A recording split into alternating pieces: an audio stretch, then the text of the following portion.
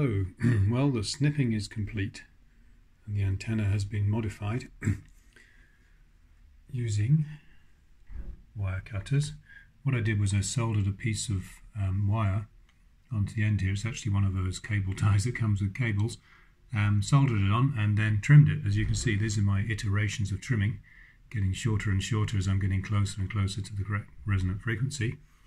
And if we look at the analyzer, you can see there is the dip in SWR at 870 megahertz. That marker is set to 870, and the SWR is about 1.2. So that's interesting because I know that this antenna resonates at a slightly higher frequency, but it's the extra capacitance caused by the piece of wood underneath it.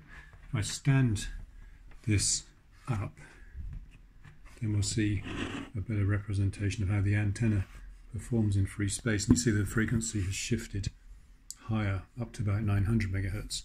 And what I've done is I've trimmed the plastic cover, and I noticed when I did that, if you look, I don't know if you can see, but the hole is not even centered properly. The hole is off to one side, so it means that one wall is thicker than the other side of the wall, which means that they actually made a directional antenna, probably unintentionally. Anyway, what I'm going to do is I'm going to slip this on here and see how the resonant frequency changes. Let's see if I can do that.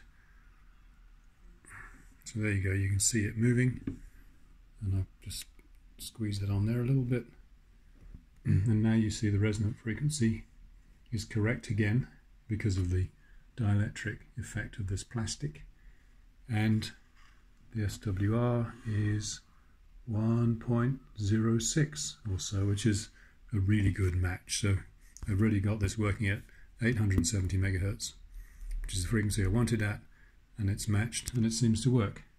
And somewhere is the rest of the covering, which I didn't need. I just cut this off with a hacksaw, and you can see how much of it is not required. That much was just for show, so that's been trimmed out, and this is the final antenna. The next thing to do, of course, is some field strength tests. Thanks for watching, and let's see what comes next in this video series.